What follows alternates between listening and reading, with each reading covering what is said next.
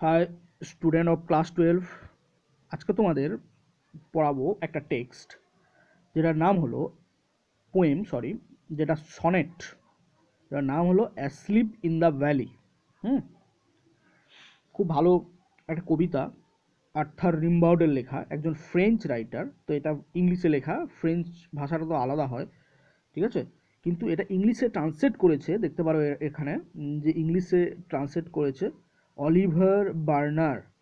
Translator in English, ইংরেজিতে ওটা translate করেছে অলিভার বার্নার, ঠিক আছে। অ্যাকচুয়াল লেখা আর্থার রিম্বাউড। তো আগে লেখক পরিচিতিটা একটু জেনে নিই, ঠিক আছে। লেখককে না 1854-এ জন্ম, 1891-এ ওনার মৃত্যু হয়েছে। একজন French poem from the 19th সেঞ্চুরিতে লেখা। হুম হ্যাঁ, তো অ্যাকচুয়াল অনেক কিছু কবিতা লিখেছেন, এগুলো এত আলোচনা করে লাভ নেই। দ্য প্রেজেন্ট পোয়েম, বর্তমান পোয়েমটা অরিজিনালি টাইটেলড, মানে অ্যাকচুয়াল পোয়েমটার নাম হচ্ছে কি লে ডারমিয়র লেভেল। এটা হচ্ছে অ্যাকচুয়াল পোয়েম। অ্যাকচুয়াল পোয়েম, এটা ভালো করে এটা পড়বে, শর্ট কোশ্চেন আসবে। লে ডারমিয়র লেভেল। এবং এটা কোথা থেকে নেওয়া হয়েছে না, ওয়াজ included in his collection of poetry called পোয়েসিস।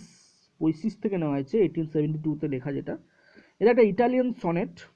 আমি দাগ করে রেখেছি এগুলো। This poem is written in the model of the Italian sonnet.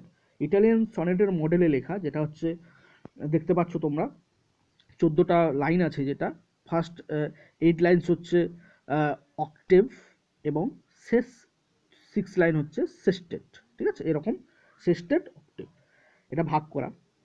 এটা তোমাদের ভালো করে দেখতে হবে।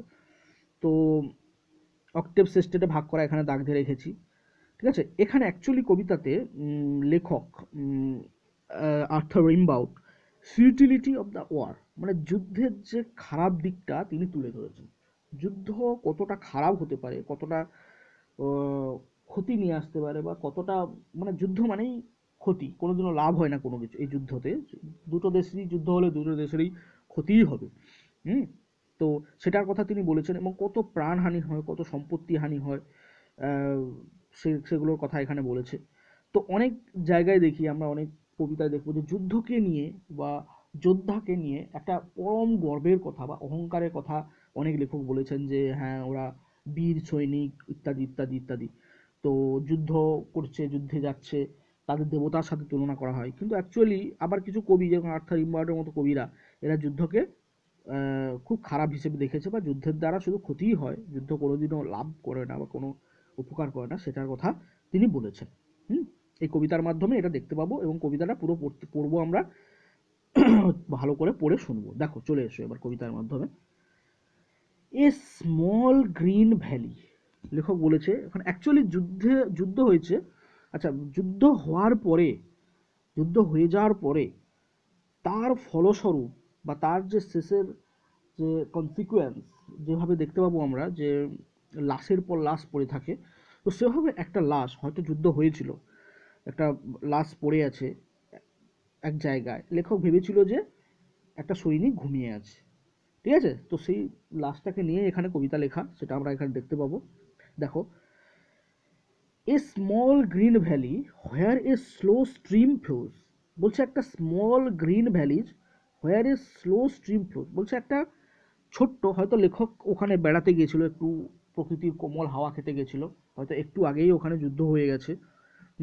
তো সেই ছোট্ট উপত্যকায় লেখক গেছে, সেই উপত্যকা সুন্দর পাহাড়ি উপত্যকা, ওখানে গেছে।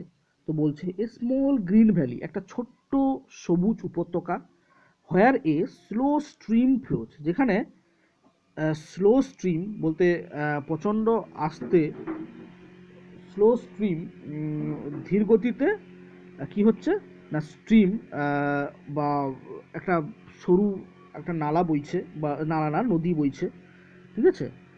And leaves long strands of silver on the bright. কী করছে, live long strands of silver on the bright, মানে যখন নদী বয়ে যাচ্ছে তার পাশে সাদা ফেনারাশি কী করছেন, রূপলি রঙের সাদা ফেনারাশি, সেটা কি হচ্ছে না, নদীর ধারে দাগ হয়ে যাচ্ছে।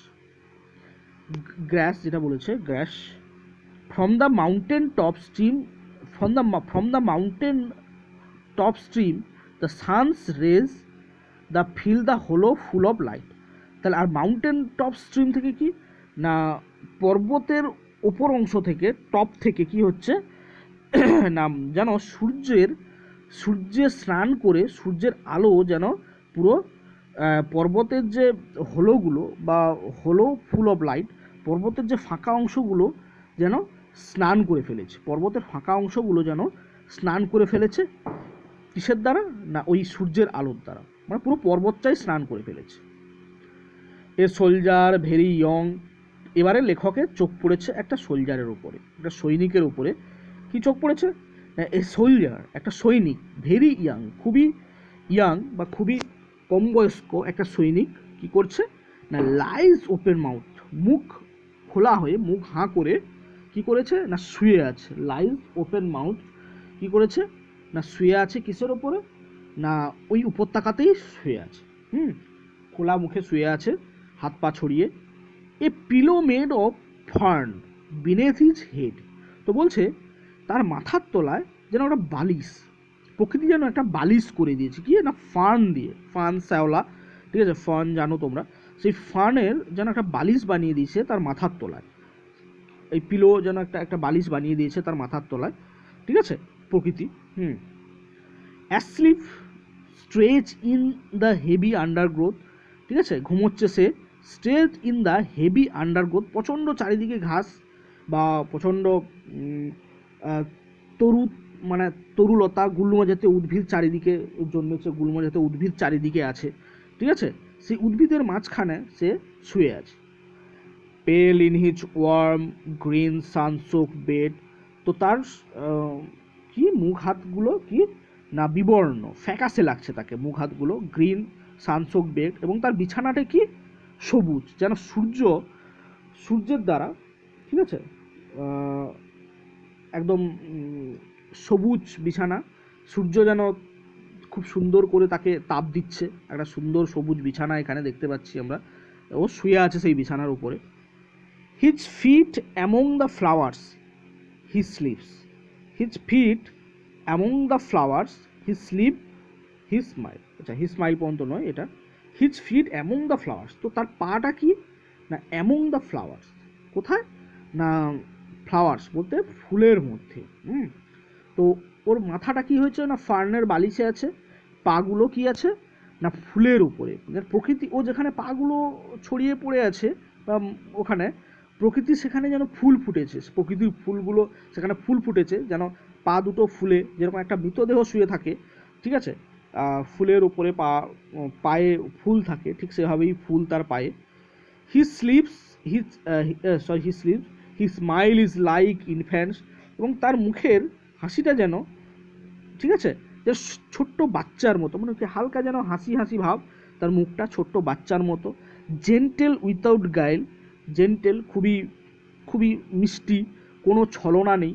একটা ছোট বাচ্চার মুখের হাসি যেরকম কোনো ছলনা থাকে না, বা কোনো ভিলেনিয়াস কাজ থাকে না, অনেকের হাসি ছলনাময় থাকে, অনেকে ইনোসেন্স হাসি, যেটা ছোট বাচ্চাদের মুখে, সেই তার মুখে যেন একটা ইনোসেন্স হাসি। Nature keep him worm. ওহে প্রকৃতি, তাকে সুস্থ রেখো, সরি ভুল বললাম, তাকে উষ্ণ রেখো। হি মে ক্যাচ কোল্ড, তার ঠান্ডা লেগে যেতে পারে।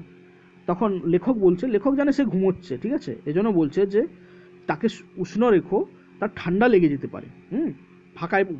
ফাঁকায় একদম ঘাসের উপরে শুয়ে আছে, ওর ঠান্ডা লেগে যেতে পারে। The humming insects don't disturb his rest. তো হামিং ইনসেক্ট, যে পতঙ্গ যারা, পতঙ্গ মৌমাছি, এরা চারিদিকে এসে ঘুরছে, তো তাদেরকে বলছে যে the humming insect don't disturb his rest, ওর বিশ্রামে ব্যাঘাত করো না। বলছে ওহে পতঙ্গরা, তোমরা ওর ডিস্টার্ব, ঘুমোনোতে ব্যাঘাত করো না। লেখক এতদূর বলছে যে ঘুমোনোতে ব্যাঘাত করো না। অ্যাকচুয়ালি লেখক এখানে ভাবছে যে এখানে হয়তো এই সৈনিকটা ঘুমিয়ে আছে। জাস্ট তারপরেই তার হঠাৎ করে তার মতিভ্রম কাটলো। কি দেখে না, হি স্লিপস ইন সানলাইট, সে সূর্যের আলোয় শুয়েছিল। One hand on his breast, একটা হাত তার বুকের উপরে রেখেছে। হি slips in Sunlight at peace, খুব শান্তিতে সে ঘুমাচ্ছিল। In his side there R two red holes, কিন্তু সে দেখতে পেল কি তার একটা দিকে সেখানে কি ছিল, দুটো লাল ক্ষত, রেড হোলস, লাল ক্ষতর দাগ, মানে ওকে গুলি করা হয়েছে, বন্দুক দিয়ে গুলি করে মেরে ফেলা হয়েছে সৈনিককে। তখন লেখকের মতিভ্রম কাটলো যে না, সৈনিকটা ঘুমিয়ে নেই, সৈনিকটা মৃত। তাকে এই দেখতে পাচ্ছ, in his side there R two red holes, তার একদিকে দুটো লাল ক্ষত গর্তের চিহ্ন ছিল। ঠিক আছে, তো এরকম লেখক ফিউটিলিটি অফ ওয়ার বা যুদ্ধের যে ক্ষতিকারক দিকের কথা তিনি স্পষ্ট তুলে ধরেছেন, বা যুদ্ধের জন্য প্রাণহানির কথা তিনি এই কবিতা স্পষ্ট করে তুলে ধরেছেন। ঠিক আছে, তো তোমরা এটা ভালো করে পড়বে। ঠিক আছে।